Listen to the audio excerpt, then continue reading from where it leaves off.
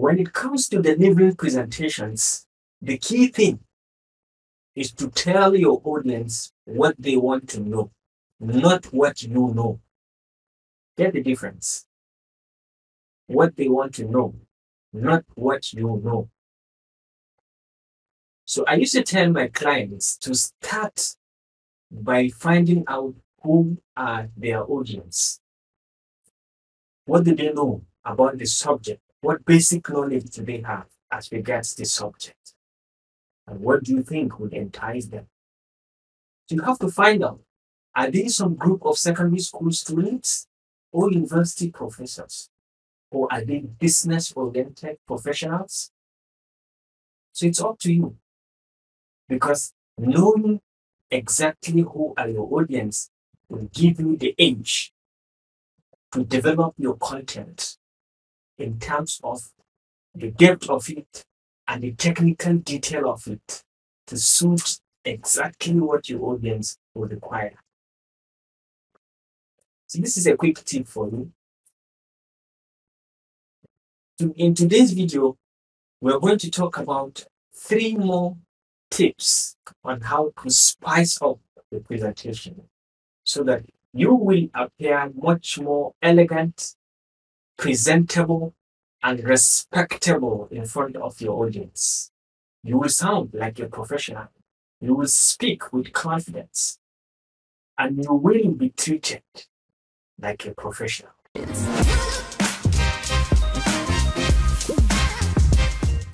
Hi everyone, my name is Dr. Rashid, and welcome back to Epic Mentorship.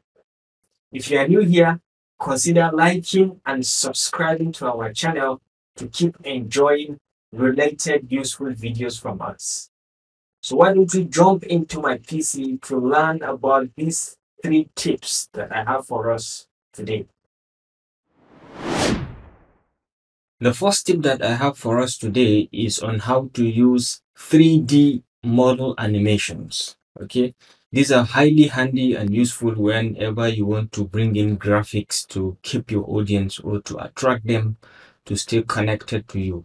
Like I said in the previous video, a picture is worth 1,000 words. So graphics are extremely important to capture your audience to stay connected, to get the whole picture of what you are trying to say. Okay, so it's a new feature that is recently introduced in Microsoft PowerPoint. So to get there and to use this very feature, you have to come to Insert over here. Then you navigate to 3D models and you come down to this drop down menu, and then you can say from stock 3D models. Okay, so on clicking on it, you can see a range of models over here. You can see clothing, furniture, industrial, and you can come down here and see even electronics and gadgets. Okay, I think I can go for electronics and we can search from the variety. Okay, there are a series of them. You can choose any one you like. I'm so fond of drones, so I can choose a drone and we can insert directly. All right, so this happens to be animated one. Okay, this is an animated drone. You can actually have a different view. You can increase or decrease the size as you wish, and you can have a look at the different preset views of the drone. Okay, you can look at it from different angles, right, and see how it behaves. Okay, from different angles, and on your own you may decide to use this control the angle you want to view. For example, I want to view the front, or you can particularly zoom to a particular direction that you want. You can do that. Okay, and then you can use this pan and zoom. Also, you can pan. Okay, once you click on this, you can zoom up to show a given detail. Okay, you can zoom in to see clearly the detail of the drone, or you can go to a particular point that you may want to see. Maybe you want to see one of the blades. Okay, so you can easily come clearly to see that particular blade and what is there and how it operates. So this is extremely important to have the animated 3D models to showcase some ideas for your audience actually. All right, you can see these animals. Let's see this dinosaur and how it looks. All right, so this is animated as well. All right, so you can see you can move it to different axes and have a different view of it. Okay, you can have this by the side of your presentation and to help you to attract your audience, and you can apply the point to zoom and you can zoom a particular location of it. All right, so you can have them also in form of pictures. Okay, this chair looks good, you can insert it. All right, so you can see the chair, very nice. You can view different direction. Okay, you can increase the size, you can decrease, you can view different angles of it. These are preset angles to have a clear view of how the chair operates and how you can sit and enjoy yourself. Right, you can equally use the zoom to pan to zoom, and you see a particular part. You can zoom into any different kind of location. Okay, so this is a very interesting feature to introduce in your presentations: 3D animated models. Right, so the next tip that I have for us is actually how to use the eyedropper. Eyedropper is extremely handy whenever we are dealing with coloration and the likes of it. Okay, so for example, in this, on our screen, we can see about 3 different shapes carrying 3 different images. But let's say we want to bring in these shapes to PowerPoint branded color. Okay, this is a branded color of PowerPoint. You can see the coloration at the top here. It's a brand of PowerPoint. Okay, so you want to make these colors to appear just like the brand with exact coloration. Okay, so all you need to do is to, let's say, select these shapes. Okay, and we come over here to shape format, and then we can come over to shape field, because what we want to change is the shape, the color of the field. So we can click on the drop down and we navigate down here. You can see eyedropper. Okay, once you click on eyedropper, it will ask us to select a particular place where we want all these colors to be converted. So assuming I select here, you can see all the shapes have been converted to this color. So this is extremely a handy tool that you can always use.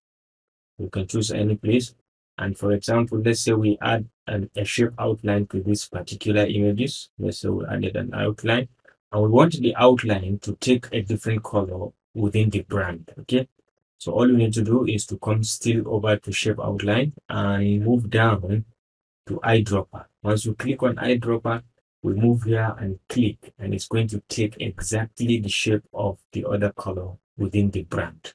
Eyedropper is available on different forms. You can check even on shape effects. For example, you can come on to glow and you come and check more glow options, and you can see down here we have the eyedropper. Okay, so once you click on it, you can select a particular color and it will glow the image or the shape using that particular color. So that, for example, we choose this coloration. You can see it glows using that particular coloration. So it's a very important, handy tool that you can use to actually bring in the graphics of your PowerPoint slides so that you can have excellent presentation and attractive presentation whenever you are preparing your slides, right?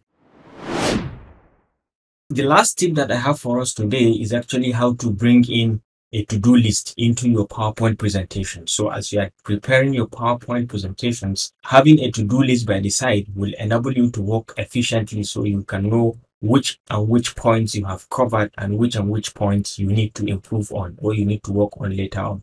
So it will help you to be extremely efficient and to complete the task on time. The to-do list is an add-in, so all you need to do is to come over to insert and then you go to get add-ins. Okay, and you come over here and you type to-do list. All right, so you can see it here. The first one, to-do list pro, is what I usually use, and you click on it and then you can just add just like that. Okay, so over here, for example, I'm preparing this presentation and I need to work on some sections to bring in some data to put in different sections. But I need someone or I need something to use to remember that I need to put those details. So I can come over to the side here and put details to add. So I can add the items here, put in more quotes. So these are items that I want to work on that under these details to add.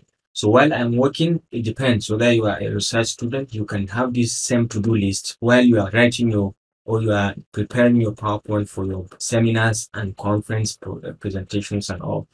So it will help you to identify areas that you need to work on directly. Once you open the PowerPoint, the presentation, you can easily see your to-do list where you stop and what you need to work on. So once you cover a particular point, for example, I put in the quotes that I needed to put, I can click on it and it will tick it off. Once I finish on this, I can click and it will take it off and take it down. So I have the valid ones or the existing tasks to do. And whenever I'm done with a particular task, I can always come over here and click to remove it. Click to remove. Okay, it's a very, very easy to use add-in. All right, guys, thank you so much for being with me up to this point. And I do hope that you have learned something today. If you do, kindly feel free to share with your friends. And don't forget to always hit the like and subscribe button to stay connected with this channel for more of our useful videos. Remember to find out about your audience. Try to dig in as much information as you can about them, about the technical knowledge, the depth of basic knowledge that we have as regards the subject. Because knowing this will enable you to tailor your presentation towards exactly what they need to know. Remember the key point. It is what they want to know, not what you know, that you should tell them. Because that is the only way you will create a lasting impression in their minds. And they will stay connected to you from the beginning to the end of your presentation. So try as much as you can to learn about these graphics and apply them in your next presentations so that you will appear confident in the midst of your audience and you will be treated like a professional. So I'll see you in my next video. Bye.